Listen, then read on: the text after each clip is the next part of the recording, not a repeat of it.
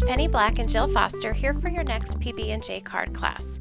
Today I'll be using Penny Black stickers called Christmas Joy and combining them with our creative dies to create a set of Christmas cards. So here's a look at that complete set, and you'll notice that on each card I've incorporated one of the dies which coordinate great with the stickers. So for the first card we'll be creating here, I'm coordinating the stamp with the Penny Black Creative Die Snowflake Trio.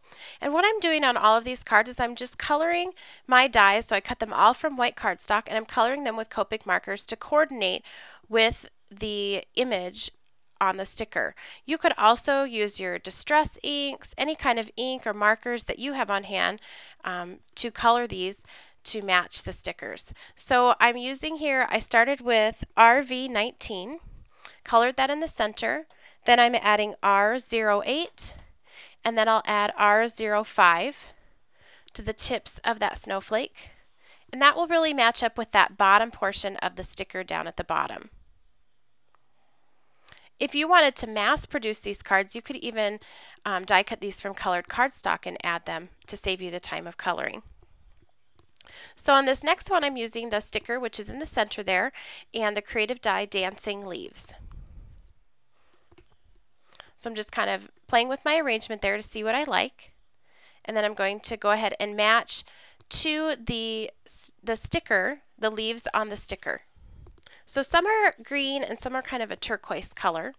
So I'm going to start with my greens here, and I actually first pulled YG67 and YG63 and started coloring the leaves, and you'll see me do that here. And I just start with my darkest color towards the bottom of the leaf, and then I add my lighter color on top to blend. And I've listed all of the Copic colors I used for this complete set at the end of the video. So I'm just adding that in. I'm doing, roughly every other leaf so that I leave some to do that turquoise color on.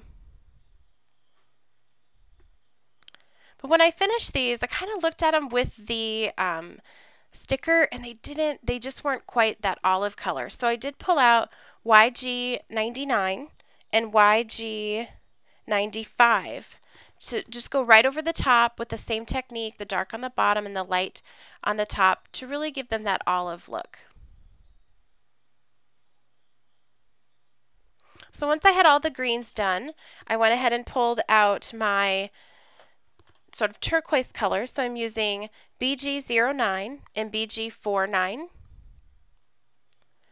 to again match that to the sticker.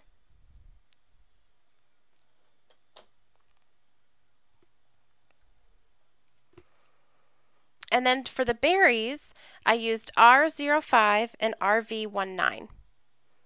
And throughout all of these cards, because the stickers coordinate, you can just kind of grab once you find the colors that coordinate, then you can just keep them out and do all of your dies and everything will match.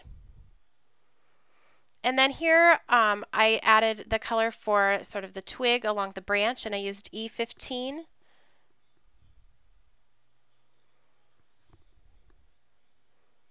And then just to darken that up a little bit, I grabbed E29.